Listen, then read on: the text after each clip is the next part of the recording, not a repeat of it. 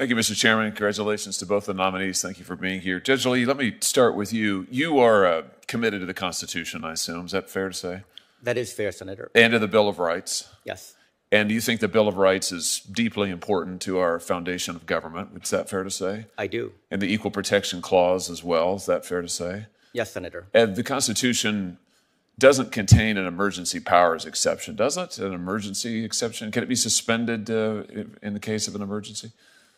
There is nothing explicitly in the Constitution that provides any sort of suspension during cases of emergency. Can the Bill of Rights be suspended during an emergency?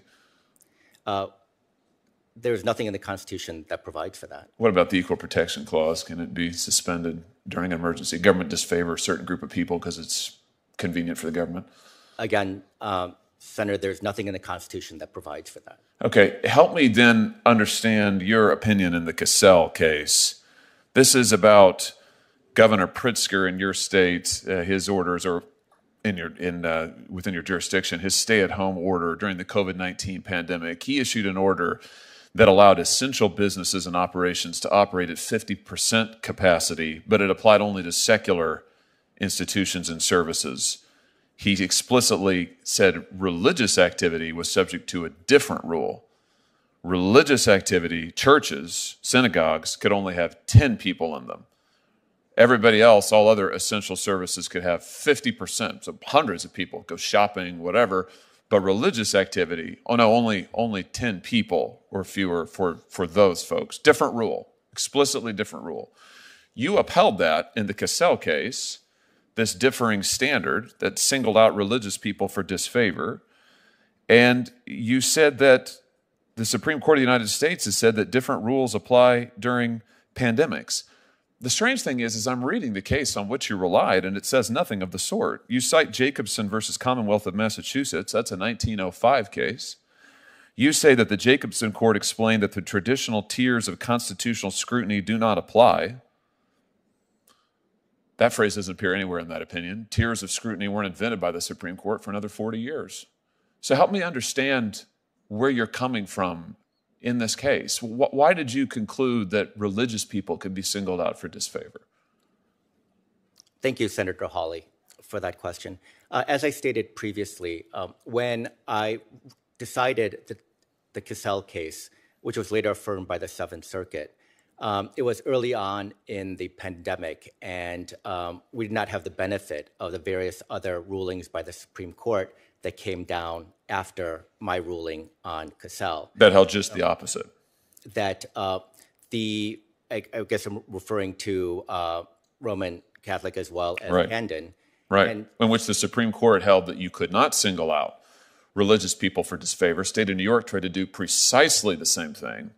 And the Supreme Court said, actually, plaintiffs have a strong likelihood of success on the merits. You said they have no likelihood of success on the merits. So just help me explain. The Supreme Court took a totally different view. Help me explain how you looked at the same Constitution and came to a totally different conclusion. Why is it okay to single out religious people for disfavor? I don't understand it. What I looked at was whether or not the Governor Pritzker's order was neutral and generally applicable to decide whether, at that time, secular activities were generally applicable. I looked at the type of activities as well as kind of the sort of risks, the varying degree of risks that were present in those instances. So, for example— Well, can I just stop you right there? I'm sorry, I've only got 1 minute left. I'm sorry, but you've raised, I think, a really important point, because the standard is, when it comes to First Amendment violations, is the law neutral and generally applicable? This regulation wasn't neutral and generally applicable. It had one set of rules for shops, businesses, and a completely different set of rules for churches, which is, of course, what the U.S. Supreme Court ruled. I don't understand how you can look at that and say it's neutral and generally applicable. The order, as I recall, also closed, for example, movie houses and auditoriums, as well as schools. And so when I considered the activities at movie houses and schools compared to activities carried out at churches, I found those to be, at the time, using the time pre-Tandon test, to be generally comparable or comparable. I agree, and I found that But the order said that religious houses of worship were essential. So it said that essential businesses could be open, essential services, but at 50%. Initially, it didn't include any carve out for religious, any acknowledgement that religious services might be essential. He amended that, said, no, they are essential, but I'm going to cap them.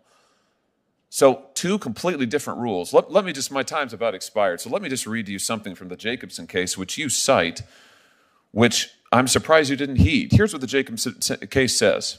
No rule prescribed by a state, nor any regulation adopted by a local governmental agency shall contravene the Constitution of the United States or infringe any right granted or secured by that instrument. A local enactment or regulation, even if it's based on the police powers of a state, must always yield, in a case of conflict with the exercise by the government of any power it possesses under the Constitution, or to any right which that instrument, meaning the Constitution, gives or secures. I'm baffled that you would cite this case in support of a decision that treated religious believers differently, indeed disfavored them, compared to other people. And I think the fact that the Supreme Court reversed on precisely this case later doesn't say much for the analysis that you employed, which frankly I find pretty alarming. Thank you, Mr. Chairman.